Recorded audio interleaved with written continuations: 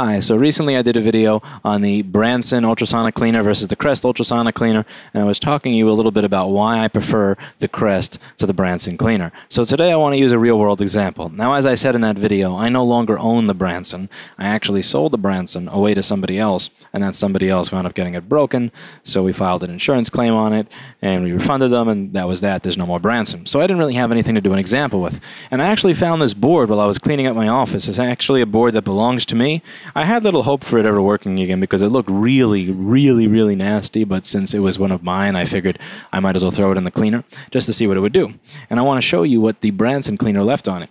Now, I remember since I knew that this board had virtually no hope and I was just throwing it in there just for the hell of it to see how it would work, that I actually wound up leaving it in that cleaner with the heater inside of it for about a half hour. So this is about a half hour of Branson ultrasonic cleaning, and what I got looked like this. So you can see that it cleaned the board. Let me just do this and get this to be nice and in even focus.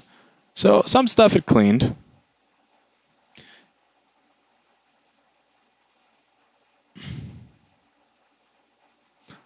That Magewell dongle needs a new USB port, that's why it's blinking. And then some spots look like this. Again, this is a little bit expected on a board that looks like complete crap, but one of the things that I want to get across here is that the Crest would not leave this.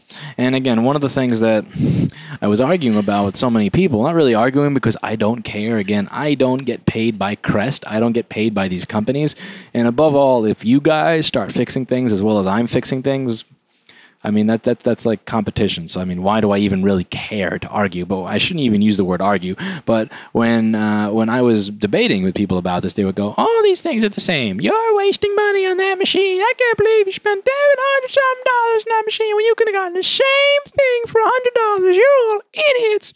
Well, this was not put into a cheap machine. That's what I want to point out. This board was not put into a cheap cleaner. This board was put into a $1,200 cleaner by a top-tier company. Now I want to show you what happens when I put that board into the Crest over here, which costs, I would say, a good, about, I would say like a few $100 less. Now again, the thing I want you to realize with this is it's a few $100 less because it's smaller. The Crest and the Branson are almost they're very close in price if you actually buy matched machines. So keep in mind, I still remember keeping that board in there for 30 minutes, right? That was 30 minutes what you saw. We're going to keep that board in there now for just a few minutes. The thing is set to 3. I'm probably going to take it out even before then, just to show you what it looks like. And we'll see, again, which one of these is better. Why is it that I'm always talking about Crest ultrasonic cleaners versus other brands of ultrasonic cleaners? Now, again, I'm open to the idea. I know a lot of people, one of the things I noticed about getting 10,000 subscribers is every single one of my subscribers now knows everything. That must be the number. Like, you get to 10,000 subscribers, and now everybody knows everything. Like, a recent comment on a video I did was, you should have let the customer know before you fixed the board the screen was bad. And it's like, yeah, they sent it in for board repair, and they prepaid for it, but pretty cool. Thanks for knowing everything. Again, like I'm always the asshole. I understand that with this thing over here, that realistically the right way to do it would be to have two boards with identical corrosion on them and put each one into each cleaner for identical times. That's the scientific method. That's the proper way to do it. I don't know how to liquid damage two boards identically. Honestly, I don't know how to make two boards identically liquid damaged. And honestly, I don't want to take two of my own boards that work and try to fuck them up, because that's, you know, $700 down the drain. That's a 2012 or 13 air board. That's worth some money. I don't want to just fucking break it for a YouTube video. I don't make, like, again, I make $8,000, $10,000 a month off of YouTube. I'll start breaking shit. I'll start doing giveaways and all that stuff. But now, no. Anyway, so I'm going to keep that in there for a few minutes, and I know that this is not the scientific method. I know the scientific method is to have the exact same setup, the exact same everything, and for me, that's not practical. So again, keep in mind, that board spent 30 minutes in a Branson ultrasonic. Within 30 minutes, that's pretty much as good as that ultrasonic's ever going to do. It's not going to clean that any more at minute 28 than it did at minute 29 than it will at 30. Again, it's the same thing. This machine, I'm putting that board in there for 3 minutes, and let's see how it comes out. So we're coming up on the end of minute 3, so this has spent 10% as much time in the Crest as it did in the Branson, and the Branson one that I'm comparing is that went into the CPX5800 or the 5800 CPX. It's the 2.5 gallon Branson that has the degassing and the digital timer and the heater and all that good stuff. So any minute now, this thing should blink.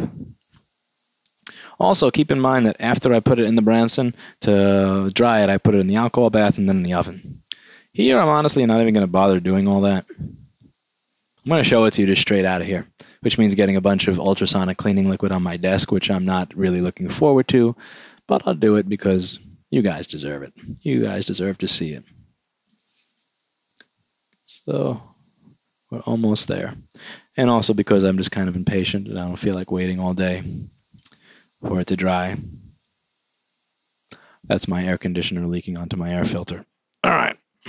So now we're going to do this the professional way, which is holding my breath, because I don't want to inhale any of this shit. You really shouldn't inhale any of the steaming ultrasonic fluid with the boiling water that's coming out of your cleaner.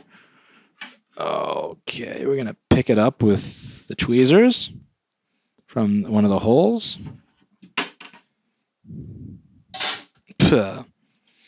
Yuck, I hate ultrasonic cleaning fluid. I'll wheel it over here. I hope that my Magewell dongle has not died yet. Put it down on my paper towel.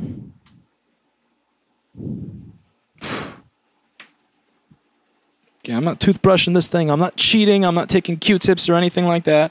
I'm putting a paper towel on my desk so that this corrosive shit does not start eating through it and getting on my desk onto things that I use and eating my brain and eating my hands, and that would be very, very bad. Okay. See all that grain in the background of the picture? You see how the board is, you see all that green shit running around? You see how it's blinking? It's Magewell capture hardware. Okay. See that shit? Do you see this shit? This is the board that had that fucked up blue crap all over it. It's gone! Yeah, blink more, you piece of shit. This is what you get when you buy Magewell capture hardware from China. This is what you get. Anyway. See this? Look at this. Look at this board. Look at this thing. Look, that is fucking clean. It looks perfect. And this is what I'm talking about with investing in your business. Do you think that board with all that blue crap on it would have worked? No. And again, this is the reason that this is so important is that's not even a cheap cleaner. I'm not even getting into cheap versus expensive. This costs less money. It's a good device. It's something that you should have. It's something that you should have in your repair store. And you know, again, if the good cleaner can screw up like that from Branson, because again, Branson is a top name in ultrasonic cleaning. The fluid in that thing is from Branson. If Branson can screw that up, can you imagine how the little jewelry cleaner that you spend $50 or $100 or $200 is doing? Hey, this is a real life example. That thing spent 30 minutes in a Branson ultrasonic cleaner, and it came out looking like cock and balls. It spent 3 minutes in that Crest, and it came out looking beautiful. So that's really it. You know, again, I'm not arguing because I get paid by them. I want you to avoid the mistakes that I've made. I want you to avoid all the pitfalls that I fell into.